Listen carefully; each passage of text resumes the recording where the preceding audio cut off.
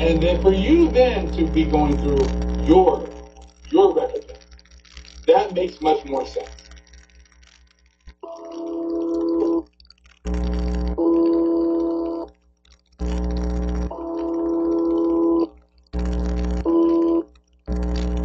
And when you have your opportunity to cleave to the Israelites, you won't take advantage of it because you're too busy.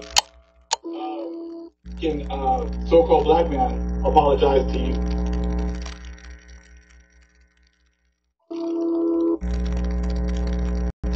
Exactly. We already went through our hell. Talked about that for a very long time. We've already gone through Jacob's trouble. And you still got people said out there supposedly the truth. They're talking about Jacob's trouble about to begin for us. Even though we've been going through Jacob's trouble this whole time.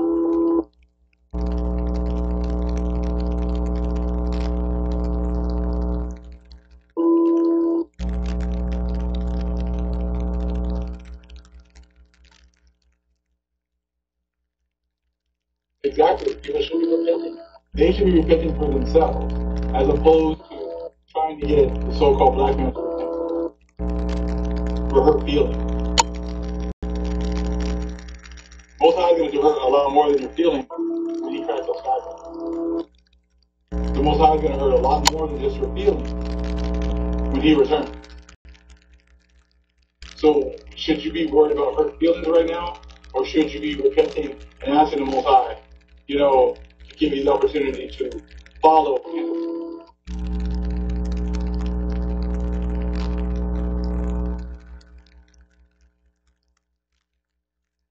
He's given everyone their opportunity.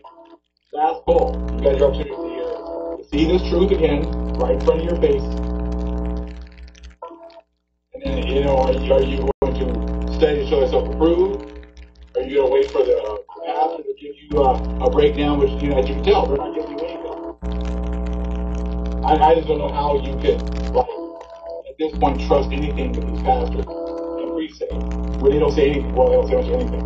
How you can make, excuses for them.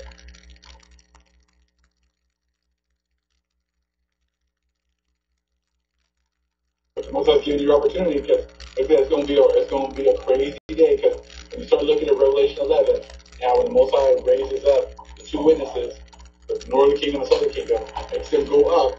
As soon as they go up, that's when all of a sudden, a huge earthquake hits. And you start going to other books like the Apocalypse of Elijah.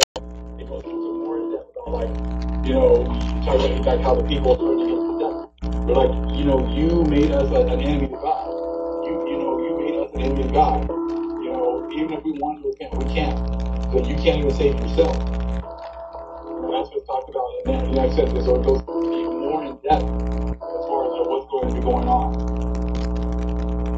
So, does he remove his people? And these are questions to be asking. This is what happens when you get to other books. Does he, Revelation 11, he raises up his people. Then there's a huge earthquake. You go to Apocalypse of Elijah, and then all of a sudden the people turn against the devil because they realize that they've been hacked, they've been lied to. And then now they're like, okay, I will listen to these people. If you can find me one Israelite now, or find me one of the sons of dogs, I will listen to them. I want to be taught now. But then it's too late. Because there's no truth in the world anymore. And the water's all gone. You see what I'm saying? That's why you got to go to these other books and start putting information together. Is that when possibly the people who are down in the subterranean world are released? These are the no one's saying that this is exactly how it's going to happen. But see, all these puzzle pieces together. And now it's kind of like, start asking yourself, is this kind of like how it's going to be? Is this what we have to look forward to? Is this what, It's all this information that's almost spread everywhere. And now as we get closer and closer, you start to see things. They say, you can't go to the Gentiles and ask, for their understanding, because they don't have it. Because the Most High, now we understand, now you understand why you can't go to the Gentiles and ask them. Gentiles are Hebrews. Why you can't go to them and ask them for help. You can't ask them for because the Most High said in Jubilee, he put lying spirit on them to lead them astray. So if the Most High put lying spirits to lead them astray, therefore then they don't have any truth in them. Right? And then that is confirmed in Jeremiah 16 and 19 when the Gentiles come to the Messiah and say, our fathers have inherited life. You see what I'm saying? Like, so the whole story is coming together. So now, if you realize the Gentiles don't have the answers, then you need to go to Psalm 147, 19, 20, where it says that the books and the writings were given to the Israelites, and that he has not done so with any other nation. Once you understand that, then it's like, okay, we know it's imperative now. We need to figure out who are the real Israelites. Because the real Israelites are the only ones that are now that are going to be able to break down this information at the end. And no, it's not just going to be the information in the Bible. We're also going to go into other books. And then you go to 2 Ezra chapter 14, where it says that the Most High gave a set of books to a certain group of people, but then he's going to give more books to another group of people. So therefore, and then they're going to pick a stream of knowledge for the people, for the world. So yeah, you can't be stuck just talking to people who are only on one book. Now you need to be finding the ones who the Most High is blessed with not only this understanding of the Bible, but also the understanding of other books. And then those people are going to be able to read not only books about the future, but they're also going to go into books of the past. Because the books of the past are going to be, kind of like giving you information and understanding of what's going to happen in the future. See what I'm saying? Like this is way deeper than anything that we thought before. The Gentiles have always tried to oversimplify things because they've been given spiritual strength. They've been given spiritually demonstrated, and therefore they have to oversimplify things because they can't deal with deep things. These are just kind of the things that I think about. You know what I'm saying? This is what it tells you about study to show yourself approved. This is very important. The books and the other books connect with the Bible, but they also go into more depth and give you more understanding. But what do the Gentiles do? Oh man, just make sure the Kyrie apologizes. That's it. That's all that matters. He apologized. He can play the basketball now. He can entertain me. Now everything's good. Okay.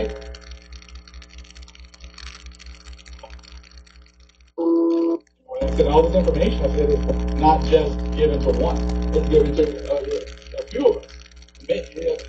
Men, women. Most like he gives us information. Sometimes someone will say something. Someone will send me something. And it'll start to it'll connect. It'll be something the Most High kind of put in my mind and kind of think about. And then all of a sudden, someone will send me something. And my email again is tribeofjudah0@gmail.com. Again, tribeofjudah0@gmail.com. Okay? And then you'll see movies that, like I'd rather do, than another book. You see what I'm saying? Also, I'm giving information on understanding. I said to, our people on different levels, men, women. I said, eventually our men and women are going to come together. I said, and that's going to be all else going to break through thin. I said, when our people are actually working together as opposed to fighting one another over trivial things. And that's why I don't argue with you. Like I say, hey, some of the camps, they pretty much only go with the Bible. I read other stuff other than just the Bible. I can confirm that that's what I'm supposed to be doing because that's actually in our Bible as well. I said, but exactly the 100 monkey experiment. So sorry. But I don't sit here and attack other people that don't do it because that's maybe not what the Most High has them do. The two sticks kind of come together. When the women and the men start working together, thinking together, coming on one accord, that's why it's so important. To keep us fighting. To keep us fighting over trivial.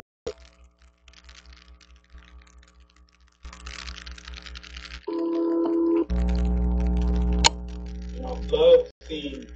I can't wait for our people to come together and work together. The men being in order, the women being in order, the children being in order, and being that light for the whole world. That's what I look forward to. Don't care about who gets credit for this or who gets credit for that, because really none of us gets credit for anything, because the Most High gets credit for everything.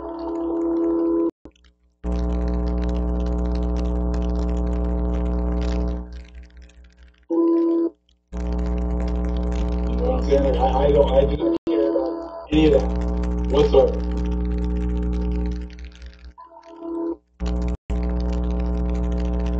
So I want the Most High's will to be done. Because if His will is done, everything will be done.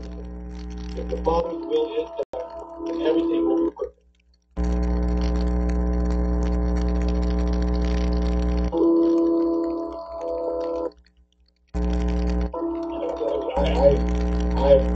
It was beautiful seeing, brothers and sisters coming together and doing something positive. Even if the other nations are going to negative, of course they're going to say things negative. You don't think the Egyptians were saying things negative about the Hebrews and everyone with their curses?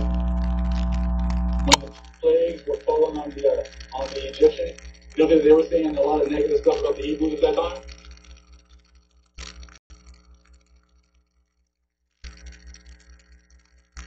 You don't think, every time the Most High, sent David out there to destroy another group of people, that they weren't pissed off, and people weren't saying stuff about them?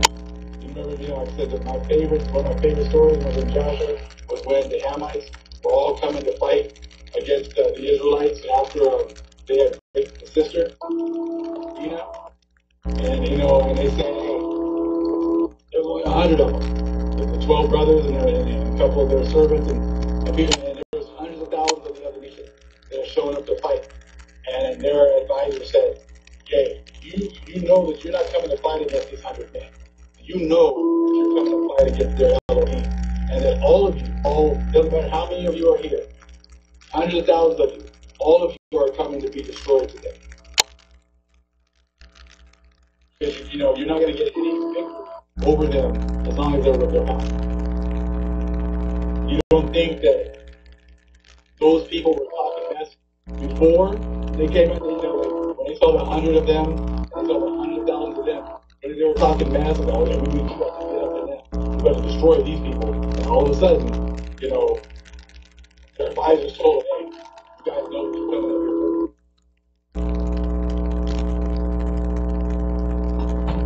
So I said, just make sure that we think about who we're doing this for. This is for the glory of the Most High. He don't need huge numbers. He don't need huge amounts of people. He's going to get all the glory. You know what I'm saying? So when you understand that, then it's like, hey, we're here to be used by the Most High. If we make it to the end, beautiful. If we decide to take us before that, beautiful. Everything is ultimately the Most High's plan. We can't see the beginning from the end here in this point. So whatever the Most High wants, that's what's going to happen. But ultimately, this is His game. This is His movie, and whatever He wants is what's going to happen.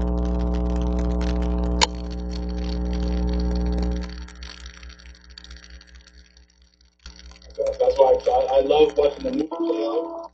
I pray, however the Most High wants to use me, and use me, decide to take me home before Him, so be it. I said if I'm here while things are going on, so be it. Ultimately, it's the Most High's plan, right? Just like before the flood came, He was removing His people before that happened. He removed Enoch, right? He was removing people before the destruction came. So I said, everything is, and the vast majority of the world was unaware of what He was doing. Okay? So He said everything that happens right now is removed from the plan. Either way. So we're gonna see the end no matter what. You might see it from this plane, you might see it from the next plane, you might see it from the next life, you might see it from 3D, 4D, 5D, you might see it move to such freedom. Who knows? Ultimately, the Most High is in charge of absolutely everything. And it's beautiful to be born and to be used on this side. Just imagine how many of our brothers and sisters would love to be in your position right now. Would love to see the things that you're experiencing. Love to see the Gentiles running around chasing their tails with no understanding whatsoever. Love to see them trying to, get people to ignore the fact that they're going to have to apologize, by making us apologize. in order to take away from the fact that they're going to be the ones that need to be apologized. They're the ones that need to be asking for forgiveness. And that's okay. This is your heaven. This is as good as it's going to get for you. This is as good as it's going to get ever again. It's not going to get any better for you ever again. It's only going to go downhill and get worse. But he's just saying it all. So, what you do with it, what you do with your last minutes or whatever else, that's up to you. No. But just know that the Most High is giving you an opportunity to repent. Very much so. He's giving you an opportunity to hear this truth and to repent. So we put all this is on the video right now, we put all these scriptures together. We put all this information together. Now you take it and you go and, hey, research what I just said. Research the scriptures that I just gave you. Put them together. See if it makes sense to you. See if you can debunk it. You're going to realize real quick that you're not going to be able to debunk any of the stuff that I said as far as scripture is concerned, because you probably never even heard of half of them. And you probably haven't even heard of some of the other books that I was referring to. But then it shows you that there's way more that's going on here than what meets the eye. There's way more that your pastors have not told you, and that they have refused to tell you this whole time. So I know that you're not going to be able to rebuke debunk any of the stuff that we just said, because you haven't studied to show yourself approved, so therefore you're not going to be able to debunk the information that we just brought out.